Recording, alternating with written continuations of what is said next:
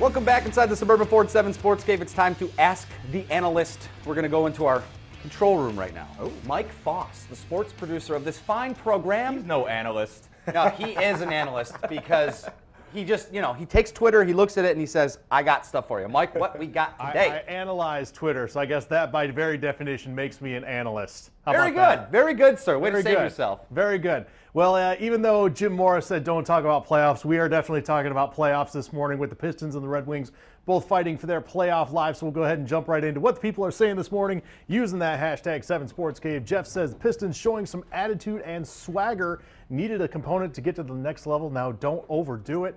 Matt says if the Pistons play better defense and Reggie Jackson shoots better, this team could get to the second round. And Ray with a question, what's your favorite opening in sports? NCAA tournament first round, NBA or NHL playoffs, or opening day? Ooh, Ray, great question. Guys, I got to go with the first day of the NCAA tournament on that one. But that's because I love college sports more than anything else. You guys? I am a pro over college guy just because the mirage of amateurism sort of bothers me a little bit. Okay. But that's conversation for another day. I'm with you. The opening day of the NCAA tournament, all of the games, all of the brackets, it's like a national holiday. It's the best. Even when Michigan State loses to a 15 seed. That's the beauty of it. Hey, I should be in Houston right now, which is great. That's the beauty of it. I mean, Michigan State losing, who would have thought? Who would have thought? Everyone who filled out their bracket would have thought otherwise. And I think that's why the NCAA is what it is. Yeah. Lindsey, when they talk about the swagger that the Pistons have, I really like that Stanley Johnson came out and kind of defended Detroit, defended the Pistons against Kevin Durant, saying, who cares about Detroit this week? When you hear a young guy, a rookie, come out and kind of be like, all right, I'm circling that date next year for when we play you guys again. Is that swagger, that attitude, that Detroit basketball kind of, what do you, when you see that, do you like that? Well, I like the fact that, you always defend your team, regardless. Good, bad, or indifferent. You go in the locker room and tell a guy if he says something stupid, hey, don't say that again. But you defend him in front of everybody and, other teams.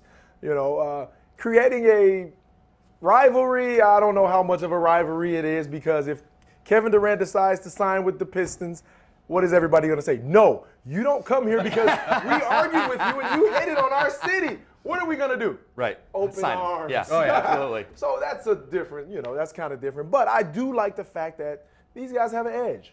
They have an edge. You have to have an edge, to get to the next level. And Westbrook is the guy with the biggest edge in the NBA. So, I like the fact that they're playing with a little swagger, a little edge. By the way, Kevin Durant's watching right now. So, Kevin, you just heard from Lindsey that you got to come to Detroit and play here for the Pistons. But, no, it is fun to definitely talk about Pistons basketball in a playoff-type atmosphere coming up here at the Palace. And I think that, one more home game, two more home games? What do they got left? 2 more home games. 2 more home games. Get out there before it's too late because, they might not make the playoffs. But then there will be playoff games. There will be. You're saying it here. Are you making a guaranteed? I'm sure. No, I'm sure. Yeah. All right. Whatever. All right. Coming up next, we got a special guest in the house. Tigers Authentics is here to talk about some of the coolest stuff that you can find. Oh, wave, Mark. Hi. We're going to talk about some of the coolest stuff you can find and buy for your man cave at home. Coming up next on the Suburban Ford 7 Sports Cave. Stay with us.